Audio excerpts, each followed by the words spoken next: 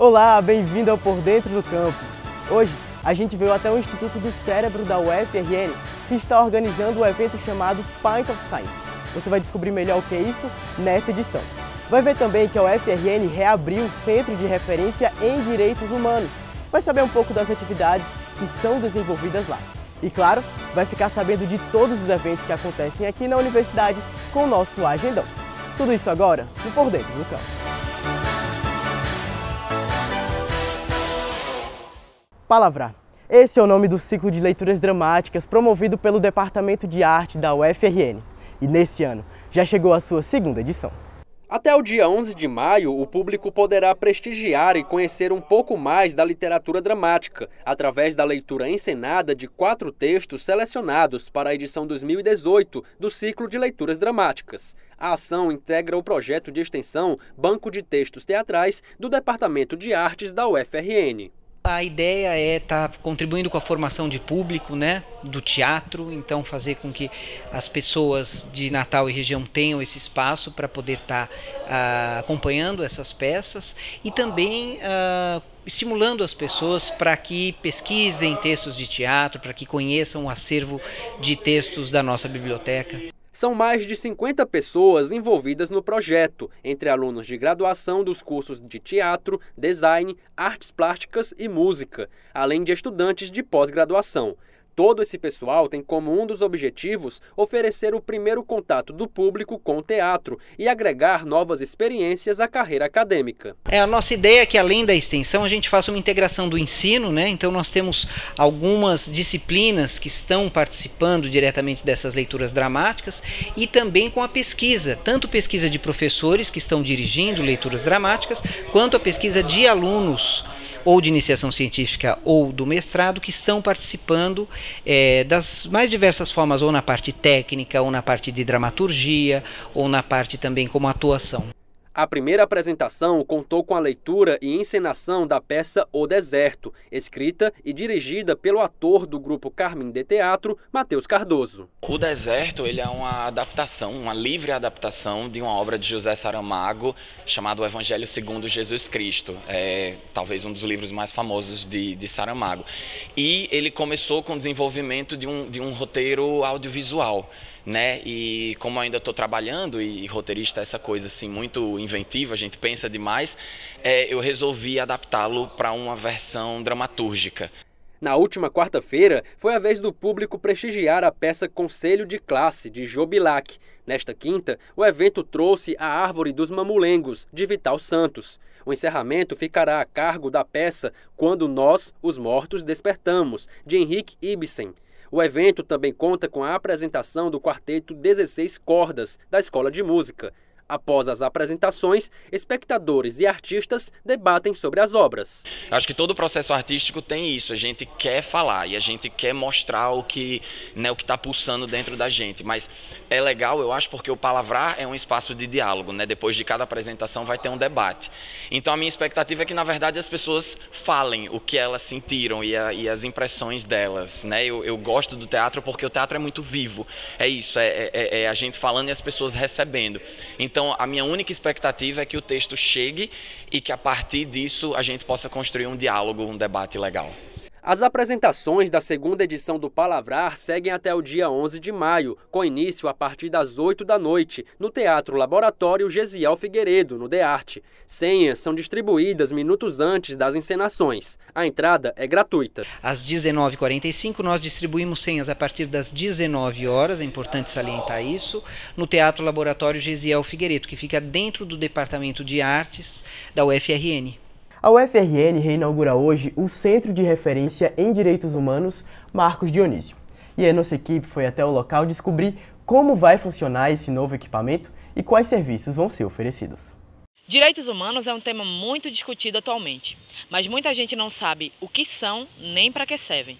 Aqui na UFRN, o tema ganha força com a inauguração do Centro de Referência em Direitos Humanos, Marcos Dionísio. Os atendimentos são realizados na sala 213 do prédio do Centro de Ciências Humanas, Letras e Artes da UFRN. A equipe é formada por servidores e bolsistas dos cursos de Psicologia, direito, história, design, serviço social e ciências sociais. O objetivo é auxiliar o público interno e externo. Bom, elas podem entrar em contato via telefone, né, também via redes sociais. Muitas vezes a gente atende demanda via redes sociais.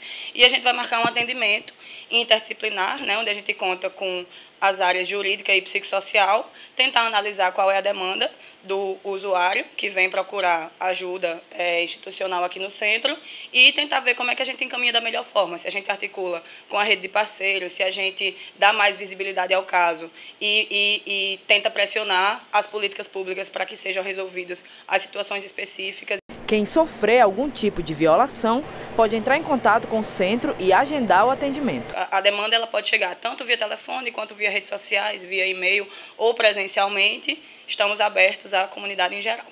Natal vai receber a segunda edição do festival Pint of Science. O evento, que contribui para a formação, divulgação e discussão científica, tem esse ano 18 debatedores que vão discutir vários temas. Para falar sobre isso, a gente convidou hoje a professora Janine Rossato, que é a coordenadora do evento. Olá, professora. Olá, tudo bem? A princípio, eu queria que a senhora explicasse para a gente, né, o que é o Pint of Science. Bom, o Pint of Science é um evento de divulgação científica e o principal objetivo desse evento, como divulgação científica, é tirar a ciência de dentro da universidade e levar para fora da universidade, para que as pessoas que estão fora da universidade percebam e também possam fazer parte e interagir com a gente que está aqui dentro da universidade. Perfeito. Qual a importância dessa forma de divulgação científica, né, mais ampla?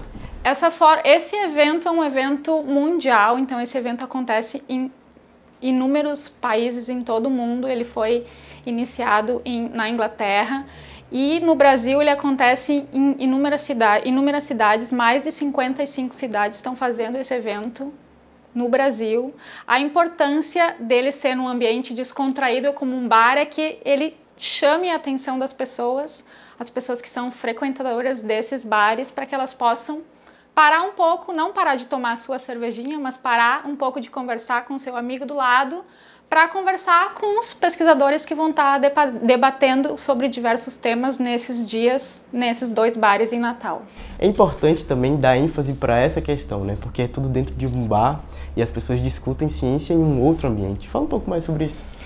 Acho que o interessante dessa conversa científica ser no bar é porque promove uma descontração a mais, então é um debate científico, sim, mas é um debate científico para que a população possa participar. E o fato desse debate científico ser num bar proporciona essa maior participação das pessoas. Nesse caso, diversos temas vão ser tratados, né? Como se deu a escolha desses temas? Esses temas são escolhidos através de diversas conversas informais entre amigos e entre as pessoas que estão participando na organização, ou mesmo alguns palestrantes sugerindo temas diferenciados. Então a gente falou com vários professores da UFRN, a gente falou com alguns professores do IFRN e do Instituto de Neurociências em Macaíba. Então a gente tem esse ano essas 3 instituições importantes de pesquisa aqui de Natal. Essas 3 instituições estão participando e esses 3 institutos, esses 3 centros de pesquisa conversando, deram ideias e ideias diversificadas para a gente tratar nesse ano no evento. Tratando agora do aspecto da universidade, né, da UFRN, que tipo de contribuições a UFRN pode dar e também pode receber através de ações e iniciativas como essa? Eu acho que isso é muito importante para a universidade e para a população aqui de Natal, porque Natal tem essa universidade que é uma universidade grande, tem a formação de muitas pessoas todos os anos, muitas pessoas entram e saem todos os anos dessa universidade, mas muitas vezes a população que não participa desse meio acadêmico não tem ideia do que a gente está fazendo aí dentro da universidade. Então essa eu acho que é o ponto mais importante do evento, levar isso que a gente faz dentro da universidade para que as pessoas possam ver que isso chega nelas, não fica só dentro da universidade mesmo. Professora, só para concluir, quem quiser participar, quem quiser ter mais informações sobre isso, como é que pode fazer?